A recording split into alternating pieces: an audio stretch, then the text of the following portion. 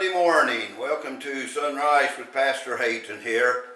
Actually sitting here in my study at the close of the Lord's Day, getting ready to burn a DVD to upload to YouTube that I can share a few minutes with you here at the beginning of the week. And so sitting here behind my desk, or at my desk, I guess I'm kind of sitting to the side of it actually, but anyway, here I am after going through the activities of another Lord's Day and thinking about the beginning of another week and how I want this week to be one of the best that I have known, because I'm doing my best to make it one of the best. And you know, I think a lot of times that we think, well, some people are just really lucky and you know, it seems like everything goes their way and they do so well with their endeavors and able to accomplish things that they want to accomplish, reach their goals and realize their aspirations.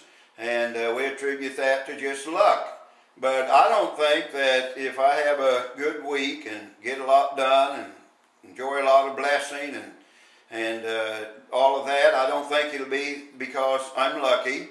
I think it'll just kind of be because I have worked to make it that way.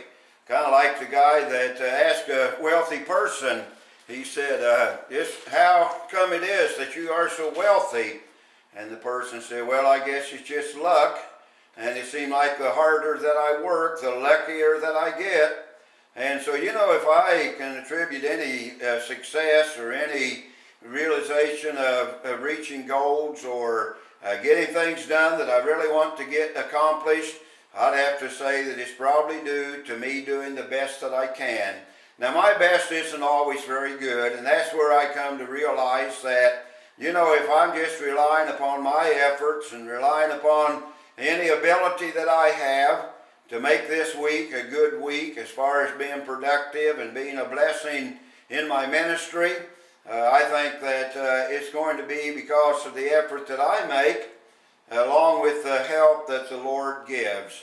I remember an old person that I used to work for at the school district back when I was in Bible college. I did custodian work from 3 in the afternoon to 11 at night. That's how I put myself through Bible school and provided for my family, was doing the custodian work. And we had an old Methodist lay preacher that was the supervisor of the maintenance department. He was my supervisor or my boss. And I've heard him say a lot of times, you know, that we need to work as though everything depended upon us and pray as if everything depended upon God.